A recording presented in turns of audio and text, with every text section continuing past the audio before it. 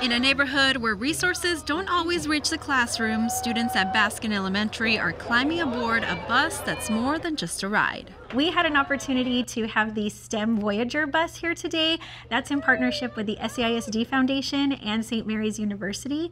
We were really excited because our students were going to get an opportunity to do activities such as the flight simulator. From flying planes in virtual reality to building with 3D pens and controlling a robotic arm, kids are getting a look into the future.